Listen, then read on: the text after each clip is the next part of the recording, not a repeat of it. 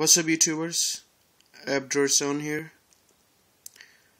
Today I'm reviewing CyanogenMod 9, the father of all the ROM, for this big boy At&t Galaxy Note.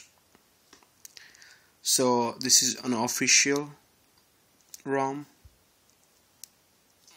Official one is coming. I know Steve, aka CyanogenMod, said on his Twitter that he is working on it and it's sweet, he loves it. So I'm just reviewing this right now. It's made by an XDA user, senior member. Thanks to him for making this. First of all, so it's here.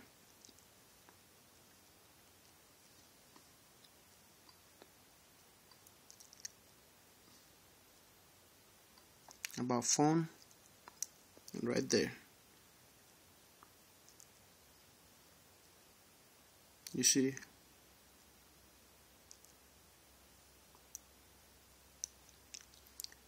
mostly everything is working. As you see, cap light, sound, camera is working, you can shoot video, YouTube is working, so everything is mostly working. The bugs, there are 1 or 2 bugs listed on the official thread on XDA. Make sure you read everything. There are workarounds and stuff. Not gonna go over it right now. This is just an review. The dialer, official CM9 launcher. Just go ahead and setting, launcher setting, themes. So here you can choose different themes. Oh, bummer. You gotta download it though, bye bye. Yeah, you gotta download it. So here you can do different stuff. As you can see right there, that's change. Signal style, I like text. Right there, got change. So under status bar, under system status bar, you can change that. In lock screen, you can put different shortcuts in lock screen. Right here you can put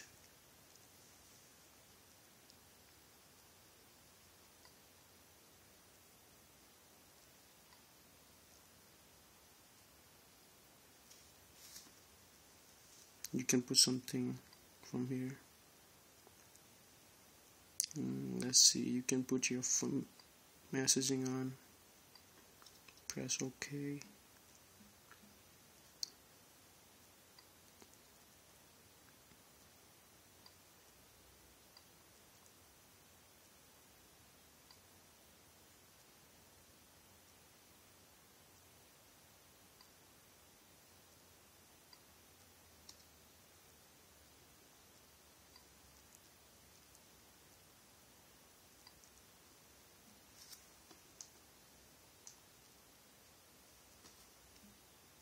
You gotta reboot it to